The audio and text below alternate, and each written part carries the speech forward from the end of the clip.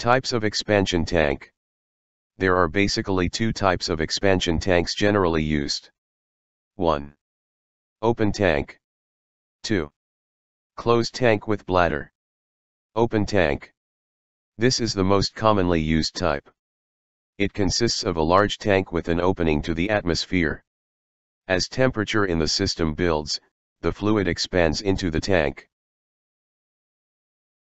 Capacity. The capacity of an open-type expansion tank is calculated, from the formula shown below.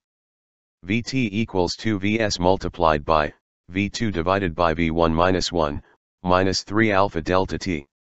Capacity thumb rule. A.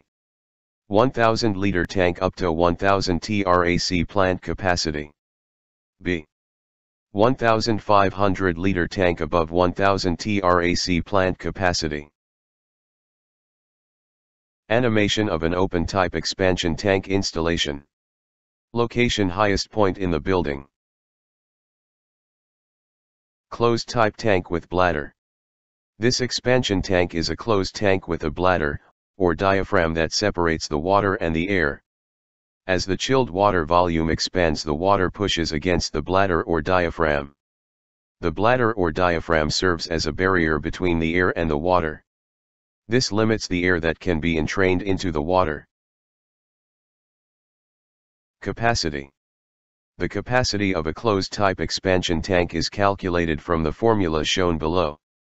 Vt equals Vs multiplied by, V2 divided by V1 minus 1, minus 3 alpha delta T. Divided by 1 minus P1 divided by P2. Capacity.